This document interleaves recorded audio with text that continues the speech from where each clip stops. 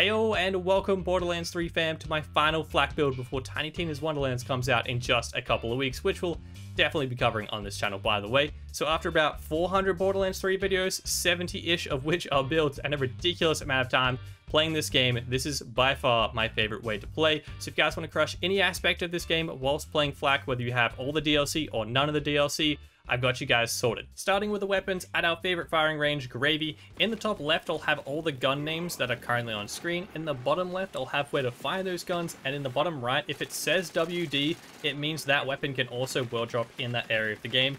AKA, if it's from a DLC, it only world drops in that DLC. And if it doesn't say WD, it means it only drops from the named boss that I wrote on screen. Now, any weapon that is viable in this game, you can use with this build. It's pretty much the point of most of my builds, just to have a huge variety of weapons that you can. The ones that are showing on screen are pretty much just my personal favorites, and just absolutely annihilate all of the bosses. For example, I'm pretty sure every gun I currently show on screen kills Grave Ward in under 2 seconds each, which is kind of ridiculous. That's just how much variety there are in these weapons. For example, the Fadeaway, arguably the best weapon in the entire game. Plus, there'll be a bunch of other really good weapons that I can't include in this video just due to time, but also I'm 50 out of 50 on my backpack right now, and I cannot take any more. But all the ones I've recommended so far are my personal favorites for regular bossing, which 95% of them double as good at mobbing weapons as well. But if you do want to verse the big bosses, like Wotan, like the raid boss, like the Guardian Takedown, there are a few that are really just stand out from the rest. For example, my personal favorites would be the Sandhawk, as you can see,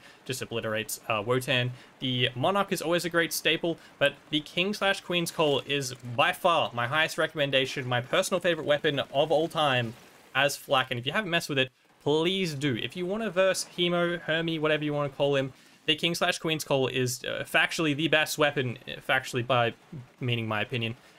Does a ridiculous amount of damage, but also, if you didn't know, actually heals you for a portion of damage dealt, so you physically cannot down if you are hitting things whilst in Gorillas in the Mist Fadeaway as flak, because you're getting that much health regen. Once you run out of Fadeaway, just switch to a Monarch, and it has so many pellets, high fire rate, it'll get your action skill cooldown back pretty much instantly, back into Fadeaway, and you're just spamming Queen's Call until they're gone. I also included a Bangstick just for the memes. For people who are around at the start of the game, you'll know. If you've never messed with it before, I'll leave a guide linked in the description if you want to check it out. It's a purple, so it's kind of hard to get, but it is hilarious that it works that well still this late into the game. The mobbing weapons that I'd recommend, the Garcia is amazing. Please Gearbox, make it fully automatic again. It was so much fun. But still a really good weapon. The Hellwalker, the goat of shotguns, it sounds cool, does a ton of damage, it's just fun to use. Other weapons, the Reflux, if you ever want to do the Guardian Takedown, anywhere there's a ton of mobs and you want to clear them quickly, the Reflux is sick at doing that. Change so much damage together.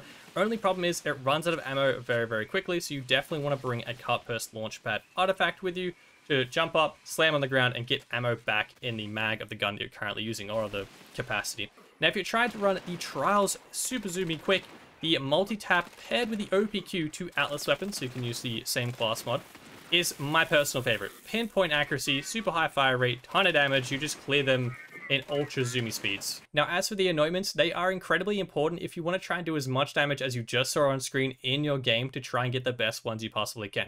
The main one you want to aim for is on action skill end, weapon damage is increased by 100% for a short time.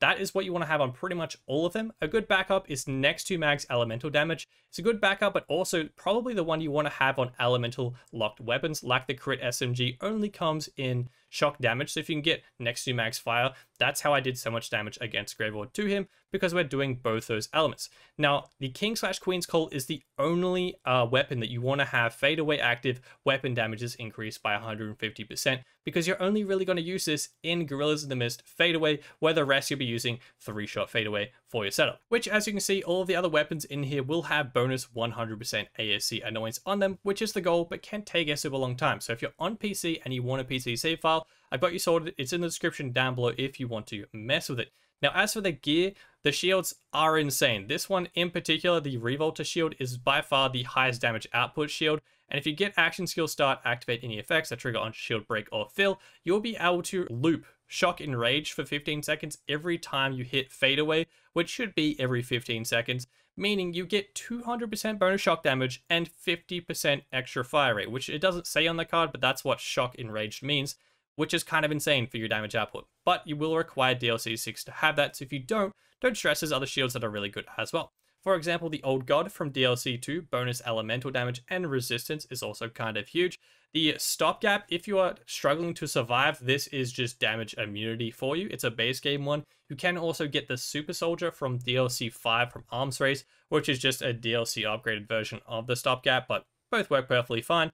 And then the Snowshoe drops from the Melee 1 Takedown. This thing, or any other Nova shield like the Frozen Heart, or I believe the Nova Burner, I think is what it's called, are kind of insane. Pretty much every time you hit Fadeaway, a cryo or a fire nova will spread out from where you are, just blowing up everything, which is kind of dangerous when it comes to barrels, but for clearing out mobs is kind of awesome. With the Snowshoe, my personal favorite, because you can get the original nova, and then the passive can roll with a second nova. So you proc one as you start Fade, and as the Fadeaway animation ends, you hit another nova, blowing up the second wave of enemies that are running at you. It's awesome. As for grenades, Cloning Hunter Seeker or Mitosis Hunter Seeker, if you can get them, are the way to go. First of all, if you throw them, they shoot bullets, which deal gun damage, which do damage themselves, but also stack up the Pearl, and they also stack up your class mod, which is kind of awesome. So as you're running into a boss fight, chuck a few of those, you've instantly got your kill skills up, you've instantly got your Pearl stacked up, and you're doing like 200%-ish plus damage instantly, without even having fired a shot. The class mod that it stacks is the Bounty Hunter. You can get these from World Drops, or you can also get them from Preston in Tanzania Ruins. Essentially, Flak, whenever he deals gun damage, has a 3% chance to stack his kill skills, which you can literally get by just throwing a couple Hunter Seekers. Now, these are my endgame rolls, my best of my best rolls. They take a really long time, but they are well worth it. For example, the one on the right boosts my Jacob's weapons by 104%, which is why if you're looking at the first clips, like I can never get that much damage. Literally, anointments and stacking your elemental types well, and having good class mod passives and good artifact passives is the difference between an build to the disgusting damage you saw at the start of the screen, at the start of the video. And the goal is to have one for every type of weapon, every brand of weapon that you can possibly get your hands on.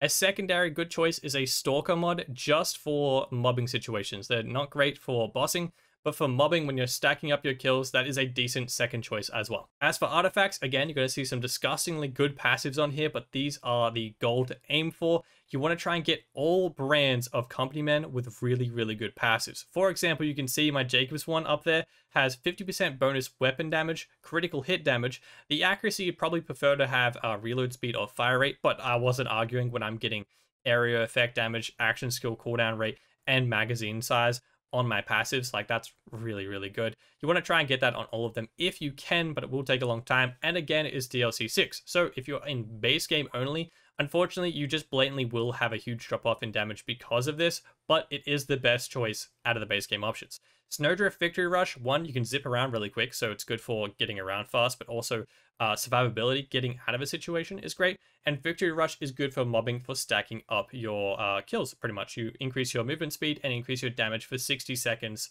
which is pretty good. The Pearl of Ineffable Knowledge is the DLC 2 option. If you don't have perfect company men rolls, the Pearl is blatantly stronger for most weapons. Unless they're a slow single pellet firing weapon, the Pearl is going to win hands down every time, because you'll have 115% weapon damage stacked up, and fire rate and mag size bonuses can roll as the passives. And just quickly, pretty much on every build video I've ever posted, a bunch of people are like, oh my god, he does so much damage, he must have like 1,000 Guardian rank. I do have a pretty high Guardian rank, but as you can see in the bottom left, I have 483 unspent tokens. So all of these passives actually came from my first playthrough, and I stopped immediately after that because I knew a bunch of people would say, hey, your build is just because your Guardian rank. It is not. It is literally the passives, the annoyance, the elemental stacking. If you do everything right, like I said in the build, you've got the damage at the start, believe me. Now for the all-important skill tree, we are going Fadeaway, we're going Not My Circus, and we're going Unblinking Eye. This one essentially hit repetitive critical hits, and you do increase critical hit damage. Not My Circus means whenever you come out of Fadeaway, Pet will taunt the enemies in your area, which means they're not shooting at you, and you also do increase damage from the skill points you spend. Furious Attack, 5 points in here. Shooting enemies increases your gun damage, which is great. 5 points in Overclock. After reloading, you get bonus fire rate, and just by standard, you have bonus fire rate as well. Turn, Tail, and Run, 3 points. Stand still while you're shooting, you get increased gun damage and fire rate. And run if you need to survive, because you're going to get damage reduction, also health regen. 1 point in Lick the Wounds essentially means Pet can revive you when you're down to some stupid barrel on a corner you didn't see, or a stupid COV rocket launcher. Whatever happens, Pet should pick you up. Sometimes they derp, just crawl to them and they'll definitely pick you up. 3 points in Eager to Impress. Essentially, whenever you get a kill, you get action skill cooldown time, which is great. Really need that. 5 points in Hidden Machine. Essentially, whenever you are in Fadeaway or enemies can't see you, aka linking up here with Not My Circus when they're shooting at Pet instead, you get increased 30% damage. 3 points in The Fast and the Furious. Gun damage increase. Pet damage increase, that doesn't really matter. And movement speed increase. The power inside the capstone, essentially 25% bonus weapon damage or 50% bonus weapon damage for 15 seconds when you go into Fadeaway. If you're at full health, you get the double. If you're not at full health, you'll just get the standard 25%. Now, as for Red Tree, 3 points and Leave No Trace is huge. For every pellet that hits a critical hit, you get 36% chance to put a bullet back in the magazine of that weapon, which is fantastic for shotguns that have multiple pellets, because if you hit a critical hit, aka if you're just using Fadeaway ever, you're instantly filling your magazine of your weapon and you just won't run out of bullets. 5 points in Interplanetary Stalker. Kill skill increases your damage. Just grab 5 points in that. 5 points in Hunt Desire. A bit of bonuses from our class mod there as well. Increases your critical hit damage, your armor damage, and your damage reduction. And all of those bonuses work to all bosses because we're using a Bounty Hunter class mod as well. 3 points in Head Count is essential. Whenever you hit a critical hit, you get action skill cooldown rate. That is huge for pretty much every situation, but a huge one in particular is the raid boss. Whenever you're using the King/Queen's Call, you run out of Fade. You want that back instantly. Use a multiple pellet weapon. For example, a Monarch was the one I'd recommend. High fire rate, multiple pellets is going to hit so many critical hits so quickly, it'll instantly refresh your action skill cooldown. You'll be able to jump back in Fade and start using your King/Queen's Call again. Now for Two Fang, only use it if you use single pellet weapons regularly. I used to use multi-pellet weapons primarily, so I just didn't use it. But if you use single pellet ones, you add an extra projectile per shot to 25% of your shots, which is fantastic. For single pellet weapons, it's just a 25% weapon damage increase. But for multi-pellet weapons, like a Hellwalker with 10 pellets, you're only adding 1 extra. So from 10 to 11 pellets, it's not that big of a damage increase. So up to your choice. If you aren't going to use this, chuck the 5 points in here instead. 3 points in Big Game is huge. It increases your hunt skill duration and skill effects. I'll point out all of those in a second. It includes the Most Dangerous Game kill skill. This thing is huge. Increased gun damage, crit damage, handling, pet damage is alright.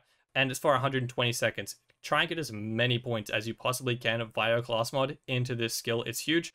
1 point in Galactic Shadow increases critical hit damage, and 1 point in Megavore. 20% of the time you're shooting an enemy anywhere, it'll count as a critical hit, which is huge for damage, head count, getting action skill cooldown, and putting bullets back in the mag all the time. As for the beautiful blue tree, we have 3 points in Persistent Hunter, increases our gun damage and action skill duration. That doesn't always come into play when you're using 3-shot Fade, but it's really helpful whenever you use the King/Queen's Call. Plus 2 points into Ferocity. We don't actually need the skill, it just gets us down the tree. Frenzy, 5 points in there, plus anything you can get from your class mod is an added bonus. When paired with He Bites, just 1 point in here. Essentially, Pet, whenever they shoot an enemy or get shot by an enemy, reflect the bullets back at them, stacking up Frenzy. Add 10 stacks when you have 5 points in there. It is 40% bonus damage, which is huge. Plus, any extra added percent from your class mod is also really, really helpful. Now, as the final thing, we have 4 points in Agility Training in Purple Tree. Now, I said at the start this is not a DLC dependent build, which is true. This is literally only reload speed, which is not necessary. It's just helpful quality of life things. So if you don't have the Purple Tree, don't stress. Take those 4 points. Go over to Red Tree. You can get a reduced amount of reload speed if you want that. Or instead, you can put it in Damage down in Grim Harvest. If you already stacked that up earlier, you can use it to get increased action skill cooldown rate, a little bit of extra health if you want some survivability, or you can even go down a little bit in Blue Tree if you'd like as well. As for the pet choice, we are going the Gunslinger Jabber pretty much all the time, mostly because I'm lazy to switch it, to be honest. But essentially, they have a ranged weapon, the SMG. It's a fast fire rate, which means they'll stack Frenzy up really quickly, which is good. But also, because they're ranged, they don't get curb stomped by people like Wotan, like the other ones do. In mobbing situations, if you're not worried about them getting curb stomped, you can use the Spider Ant Scorcher. Gives you bonus elemental damage, a chunky amount, and health regen as well. Or you can use the Great Horn Skag, which increases your damage by even more, 5 and then 10% damage and gun damage, respectively. Now, I said before I would point out the hunt skills. These are really useful, one, because you're boosting them via Big Game, but also you stack them via using the Bounty Hunter class mod and Hunter Seekers before going into a boss fight. The reason you want to throw them is because it will stack up the Most Dangerous Game, which without extra skill points gives us 42% gun damage, 16% critical hit damage. It will stack Interplanetary Stalker, which 3 stacks, 3 times 13, it's making me do math right now, 39% extra damage there. Then in Blue Tree, we have Frenzy, that's also a hunt skill. It doesn't actually stack from throwing the Hunter Seekers. Pet is the only one that can stack this, but it is boosted by having points in big game. And then finally in Green Tree, we have the third one, which is Furious Attack, which increases gun damage.